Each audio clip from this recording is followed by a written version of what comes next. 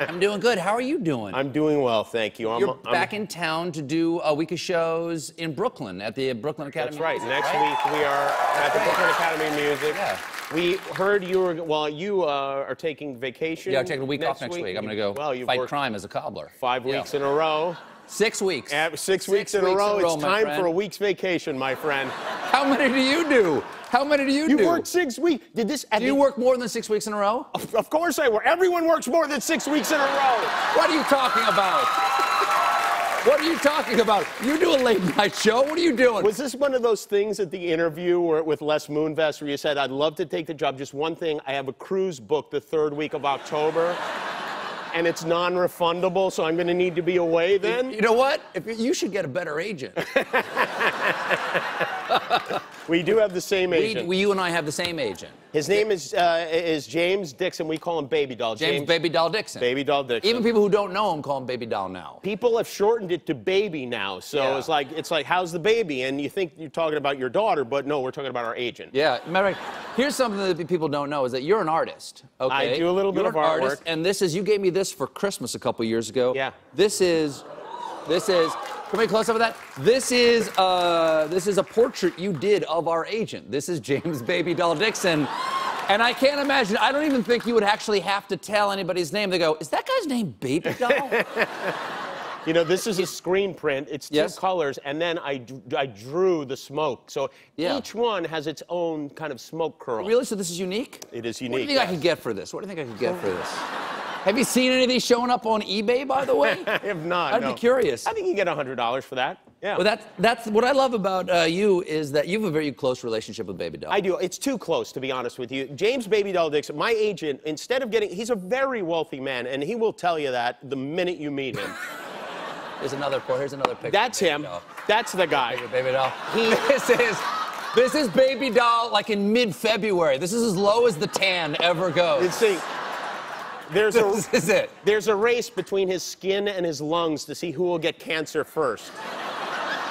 And that's it. It's like when he shows up, it's like who put a family Bible in a shirt?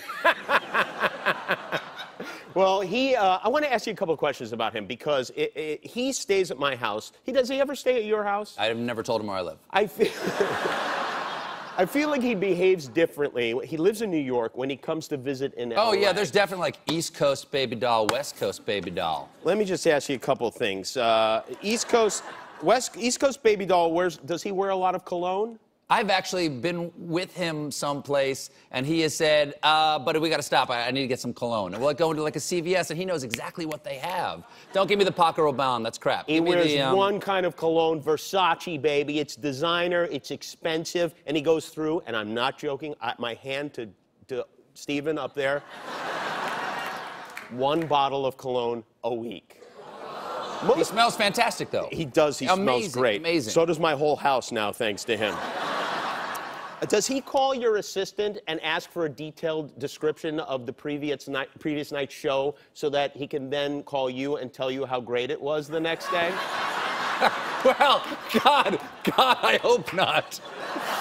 Because if that's true, you've just blown an illusion that I had. I thought he actually watches what I do for a living. Well, maybe occasionally, but right now he's not even watching this. He's got 2 clients on at once, and he's outside smoking. Yes. Does he brag about how many houses he owns and country clubs he belongs to in your presence?